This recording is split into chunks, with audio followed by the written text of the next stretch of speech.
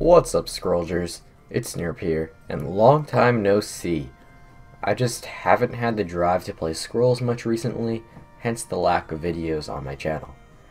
I'm sure my Scrolls spirit will be revived soon enough, but for now, don't expect more than a few videos a week, maybe even less, I'm not sure. I'll definitely be back in full force hopefully for Set 7, and today's video focuses on Set 7 because 12 new scrolls were added to the test server, which you can play with and test out. I believe the test server is open to everyone. This is the second batch of 12 scrolls on the test server. The first one I overviewed, the first batch of 12 I overviewed a couple weeks ago. There'll be a link somewhere in the description or on the screen to go to that if you want to check that out. And most of these are completely new scrolls. A few of them, like Scout, Earthboom, maybe some others, were revealed on Scrolls.com before, so make sure you just follow all of @Maz's blog posts on Scrolls.com. You get a lot of spoilers, some cool contests with the new scrolls for like flavor text and stuff. So that's where you can find like new info. But these 12 are officially on the test server, and yeah, so let's go over them. So first we have Earthboon, which we have already seen in the past. It's a 2-cost growth enchantment. And enchanted unit gets +1 attack for each lingering spell in play. Whenever a lingering spell is played, enchanted unit's countdown is decreased by 1. I don't think it seems that good. I mean, growth has so many like ways to increase attack. I'm not sure a 2-cost enchantment that it would only go on 1 unit is that useful, especially considering, I mean, how many lingering spells are you actually going to have in play? Like,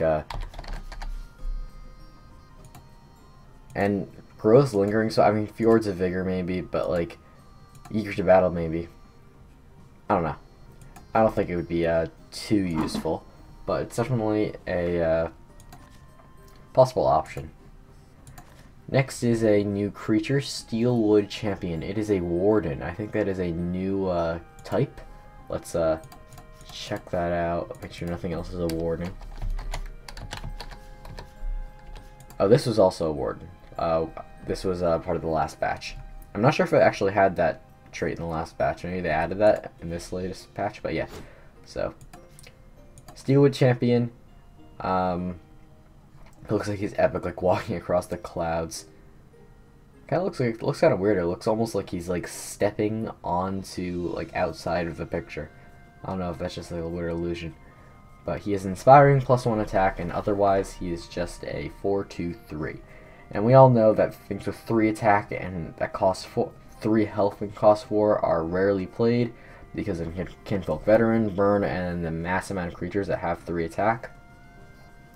So I guess the easy thing to say is he won't be that good because he only has 3 health with the 4 cost, and growth has a lot of good 4 cost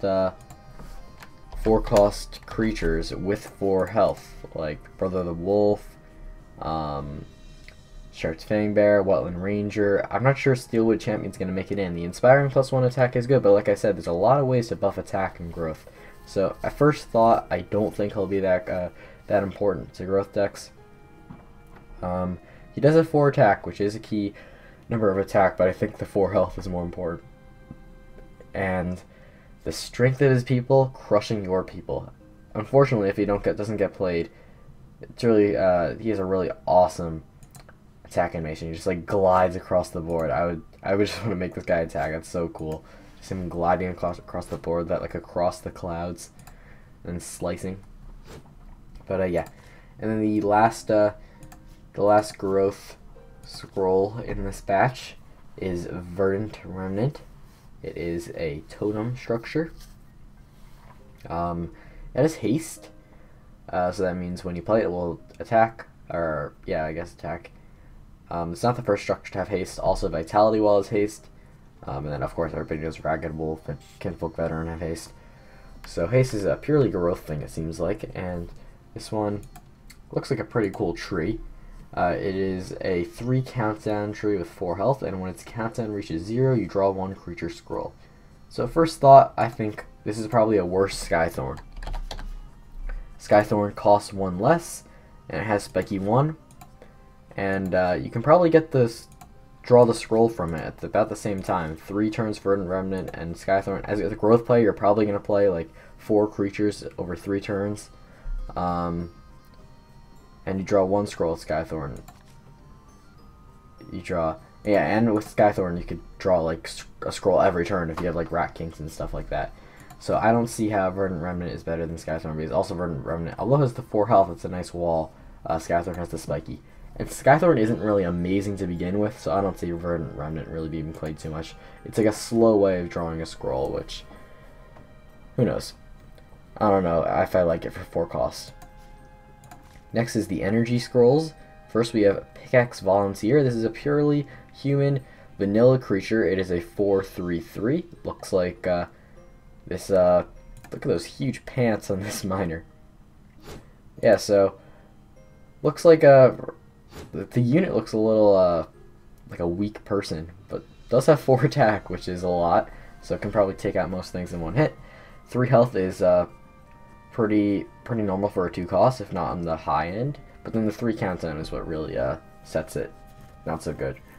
This is really just a clone of whatever it's called, that growth 2 cost, Outcast Rebel. It's the same exact stats as Outcast Rebel.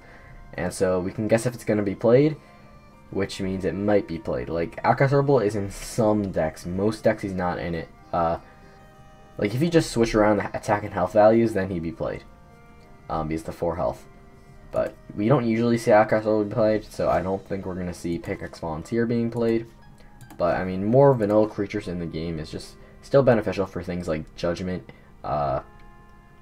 Just adds the pool of creatures. So I think Pickaxe Volunteer probably won't be that played. Also, it's a melee creature in energy, so probably won't see anything with that. Next is Extractor Device. It's an enchantment. See like a Boom Reaver with a some kind of drill gun thing to like pull out energy. So you give the creature pillage, increase energy by 1. I think this is pretty good. We know energy is all about like playing around with your resources, and although energy doesn't have like really that many 1 countdown creatures, actually does energy have any 1 countdown creatures? CD1. Yeah, they have. Yeah, but you can't put it on Lockling Brood. You wouldn't put. I mean, yeah, this isn't the 1 countdown I was thinking of. I was thinking of something that's gonna hit an idol every single turn. Yes, energy doesn't have kind of that stuff. Yeah, they do have Lockling Brood, but you can't put an enchantment on Lockling Brood. So, with energy, you're probably going to get like an extra resource, like max every other turn, which is really valuable, but it would definitely put a huge bounty on that creature's head, and your opponent would probably destroy it pretty quickly. I think it's going to be good, though. Permanent energy is really valuable, and I assume this is permanent energy because it doesn't say current energy. I guess so. Pillage, if you didn't know, is when you deal damage to an idol. So like Hired Smugglers, draw scroll effect is a pillage effect. Gravelock Guards, damage effect is a pillage effect. Extractor Device, pretty good scroll, 3 costs. I mean, it might be hard to justify playing Extractor Device over an energy 3 cost unit. But in a deck that has to jump up to the high resources, it definitely could be a good choice. Next is Melt Iron Shell. Looks like some kind of dude in some steel welding molten factory thing. So you it's Surge, and you give the enchanted unit attack and health increase by X. So I mean, Surge scrolls really don't mean that it costs 3. To get any effect out of the scroll, you'd have to pay 4 energy. And at that point, it would be given a 1/1 buff. So 1/1 buff for 4 energy is obviously terrible. So the uses of a scroll like this, you'd have to pay a lot of energy. Like you have to pay 6 energy, and you get +3/+3 buff. But energy goes to really high resources. So I wouldn't be surprised if somebody's sitting at like 10 energy. You could just play this, and then you just suddenly have a 7 attack, 7 health buff on a creature, which is amazing on something like a piercing creature or a relentless creature. So I do think this will be played in like decks that go to a lot of energy and then have like guys like piercing and whatever it's called, and the Relentless. But I don't think Mountain Iron Shell will be too popular in lower cost energy decks. Next on to the Order Scrolls. We have Oppressor's Rule. It's a 2-cost spell. This knight looks awesome. I don't think it's any of the knights currently in the game. Maybe it is. Maybe it's a creature that's going to be coming out later in set 7. But what it does is units on one side of the row have their move decreased by 1 until the end of turn. Any attached enchantments are destroyed. First glance at this looks pretty good. Only 2 costs. You're able to decrease your opponent's creature's move by 1 the whole row. Like you can get, it's like a triple, almost like a triple binding root basically. I mean, I guess binding root decreases by 2, but yeah, but it could be used as like a triple binding root, and on top of that you destroy enchantments.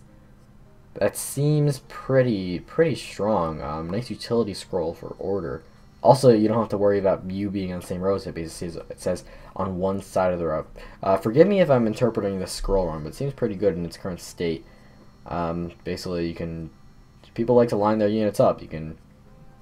Against Order, people like to line their units up because there's not, like, Mangonel really punishes you for clumping up together next to each other. Lining it up means you can only have, like, 2 guys next to each other. So Oppressor's Rule can really get some value plays, and just blocking up a row for your opponent, getting rid of enchantments, and all that stuff. Alright, moving on to Scout. We've seen Scout before on Scrolls.com. It's a creature human, a 2/2/2. When Scout comes into play, sift 3 scrolls from your library, choose one of them to put on top of your library. And this one had the flavor text competition. You know me, General, I'm just full of ruined surprises. So this we do get to see the unit art for this, which we couldn't see before. So it looks like a little small person, a little small girl, just stabbing with a little dagger. So 2/2/2 for 2, slightly below the curve, but then its ability is you can like kind of choose what you want to draw next. Not totally choose. I think it's gonna be good. Yeah, I could definitely see it being played. You can play around with your draws. It's still an okay creature to have too on the board. Not much else to say about it, I don't think. I don't think it will be replacing something like Ducal Infantryman in a Order deck, but I could definitely see it replacing that spot currently occupied by Winged Soldier or Winged Spear. Because draws in Tempo Order are really important, so making sure you have the correct next draw can be really necessary. So, gee, probably will be pretty decent. Next is Favored, a 3-cost Order enchantment. You give the unit Dominion, and its attack is increased by Order, and the creature also gets +2 health. So the +2 health is just like you're getting +2 health. The Dominion is, so if you play this when an idol is down, then the creature gets could get a massive amount of attack. And that's really where the power of the scroll lies. I mean, 3 costs, 2 health. It could help, but you're not going to want 3 costs or 2 health. The fact is, when you have an idol destroyed, by the time you get an idol destroyed, especially for a Glacium Order or something, you're going to have you could have 7, 8, 9 resources. Play this, and then your creature gets 7, 8, 9 plus attack. And put that in an Arbalestier, Wings Cleaver, a Skirmisher, and you have a massive deadly unit. So I think this will be played. Might also be played in a Tempo Order deck, a low cost 3, so it kind of takes away a turn from playing creature, which Tempo Order kind of needs to constantly play creatures. The fact that you can just get a massive attack really quickly is very, very attractive. Okay, so now we're going on to the Decay Scrolls. First we have Deathly Grasp, It's a 2-cost spell. Target creature gets Slayer until end of turn. So pretty normal here. It's basically, I mean, many of us thought there was going to be an enchantment that gave Slayer, but this is just a spell. I guess they were, Mojang was a little afraid to give permanent Slayer. So, you'll have 1 turn of Slayer, which basically means you're just increasing the attack of your creature by like infinity or something. But you won't do any extra idle damage. For 2 costs, this is fine. Honestly, I don't think it's going to be that good. Decay has lots of stuff to like get more damage in, like poison and stuff. I don't think it needs it. I mean, Slayer is still pretty valuable. We'll see if it gets played. I'll have to do some testing. I like to point out the unit art for this. Pretty sick. Looks like she's killing him with her like poisonous fingertips. Alright. So next we have Essence Grab, or Garb. Essence Garb. It's an enchantment. Dominion, +2 attack and +2 health. Enchanted creature gets +1 attack and +1 health. So this is like a similar enchantment using Dominion, just like Favored. So when you play this, you're definitely gonna get a +1/+1, which is bad for 2 costs, but it's like usable. But then when you have an Idol Destroyed, you're getting. Does that mean you're gonna get a? Actually, I'm kind of confused here. Dominion is +2 attack and +2 health. So that means it's gonna be a +3/3 when you have an Idol Destroyed, or it's gonna be a +2/2 when you have an Idol Destroyed. I'm not sure. I think both of those are gonna be definitely good though. You can compare it to something like Bear Paw, and Bear Paw like has to increase your countdown to get a 2/2. So even if it's not 3/3, I think it could still be played. I mean, the Dominion is a big factor, and Decay doesn't have a lot of spots to put in its deck. Maybe in a more aggressive deck, this could be a very important thing. I don't know. Maybe it could work in like a YOLO Decay undead deck. So yeah, that's Essence Garb for you. I really like the unit on this as well. I like how like Decay has a lot of like purple and like splashes of green. I think that's a really nice look. Like purple and then like bits of green. This one doesn't really have much green, but this is Pack Husk. It's an undead creature. We got the Infested Husk in the last batch of scrolls. This is another Husk. When Pack Husk is destroyed, draw 1 scroll. It's a 3/3/4. Looks like he's going on like vacation or something. Yeah, so it continues the theme of undead creatures having 3 countdown, which is fine, I guess. They do have Restless Bones. And I think this is pretty good. At a 3 attack and 4 health, that's pretty normal for 3 cost. I mean, so what you're getting is a usable creature. He will deal damage, he will take hits. At 3 cost, that's what you want out of a creature. It's a pretty good stats for 3 cost. 3 attack, 4 health. It's usually used for 4 cost plus an ability, and this ability is pretty good. When Pack Husk is destroyed, draw 1 scroll. So you're basically guaranteed to get a scroll out of him. So it's almost like a delayed Sister of the Fox or a delayed Righteous Partisan, and he can deal damage. So I do like Pack Husk a lot. Almost like a mini Oblivion Seeker. Obviously, Oblivion Seeker gives you more scrolls. A Pack Husk has more attack, more health, and is 2 costs lower than Oblivion Seeker. So yeah, I definitely like this guy a lot. I think he'll be an addition to lots of decks. He is not a human, so I'm not sure how well he'll do in like human Watch Again and Decay. But he's not that aggressive, so I'm not sure how well he'll do in like YOLO Undead Decay either.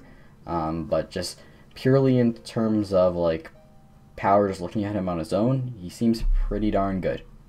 So that'll be it for today. Like the video if you enjoyed, subscribe for more, and leave a comment below of anything you want to say. I read all the comments. So again, don't expect that many videos lately, but definitely check the channel every once in a while, because who knows, maybe I'll get really excited for scrolls and do like a splurge of videos. But yeah, click the links to other videos, and I'll see you all next time. Keep on scrolling, Scrollgers.